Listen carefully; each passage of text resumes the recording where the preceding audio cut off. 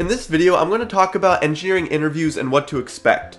These will mainly be focused on internships and entry-level jobs for those in college or recently graduated and are looking for jobs. Now, I have my own experience and I know my friends and I've done research on others, and I can say that job interviews will differ a good amount, but there are also a lot of consistencies I will talk about. So first, I want to talk about technical questions because this may be on your mind. Technical questions don't always come up, but they definitely can.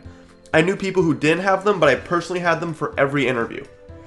These are where they ask you technical questions like a quiz related to your major and that you can answer fairly quickly but may require some work to solve.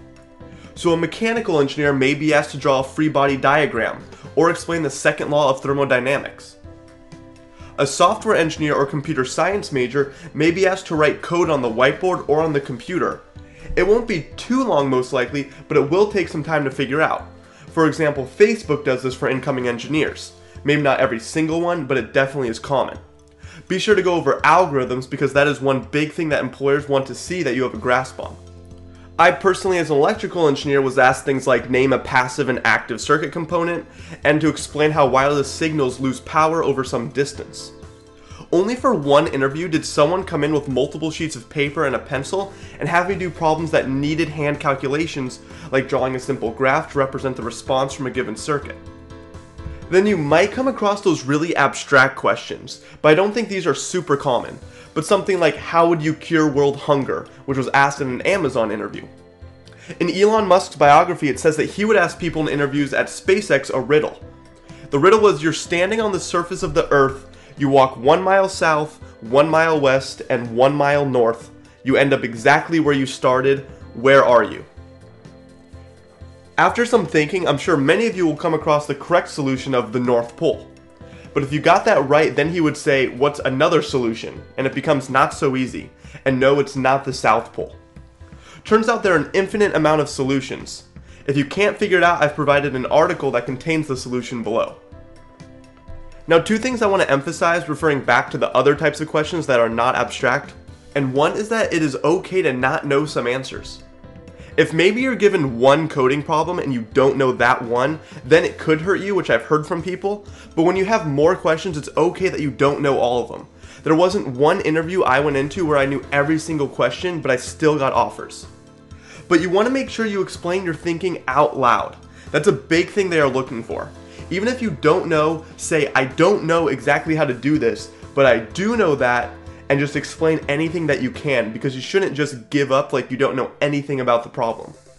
Don't try to fake your way to a solution, but also don't just sit there in silence trying to do the problem on your own. Studying is always a good thing before an interview, but you don't need to memorize a bunch of complicated formulas or problems. Just try to make sure you have a good foundation for some important concepts that would apply to the job that you're going for. Then it's likely you will get some type of typical interview questions, and it's good to kind of research these and have some answers ready to go.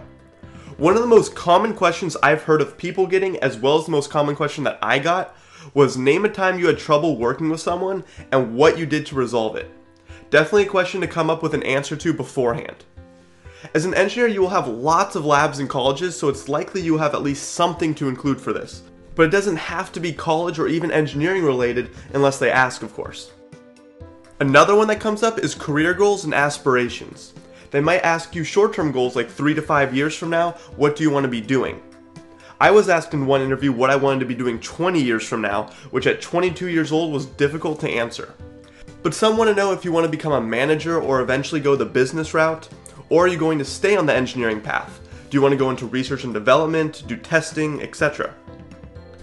Questions that I did not hear personally, but I did from a good amount of people include, what do you enjoy most/least about engineering?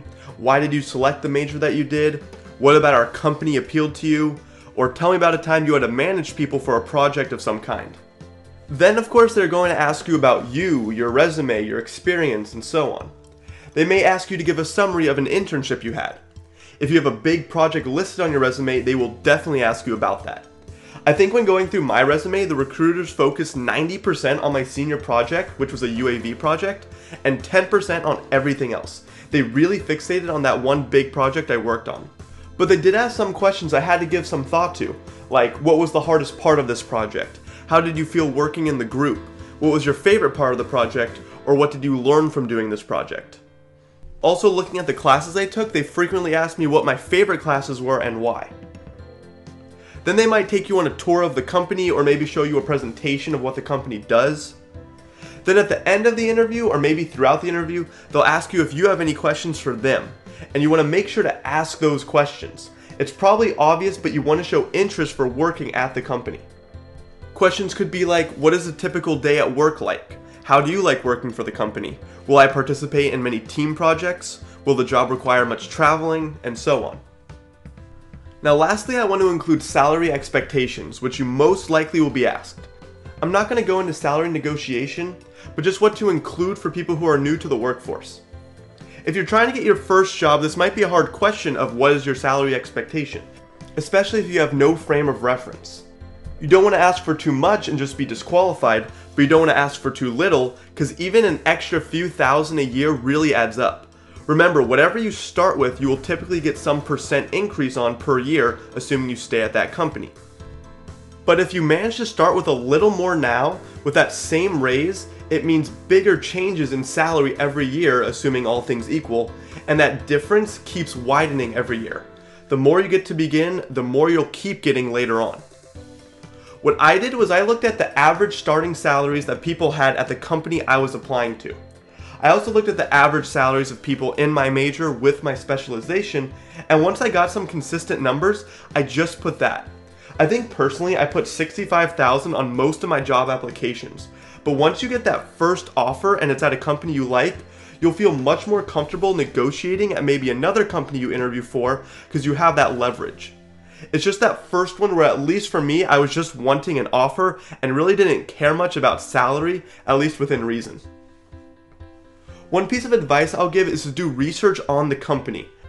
Go to their website and find out what they are working on, any upcoming projects that they might have, who the company works with, who their clients are, and so on. It really makes an impression if you show that you have knowledge about what the company is working on, and then you can tailor your questions towards them based on what you've researched. And I'm going to stop there, but researching for this video, I came across lots of forums where people discuss their interviews and interview questions and so on, so I highly recommend you check those out so you can get a better idea for what to expect. I'd also like to thank Jake Voorhees for collabing with me on this video and giving insight to his interview tips and experience. Jake has over 6 years of experience in engineering and has a YouTube channel on engineering information, student advice, and much more, which is linked below, so I highly recommend you check him out. If you like this video, comment, like, and subscribe, and I'll see you all next time.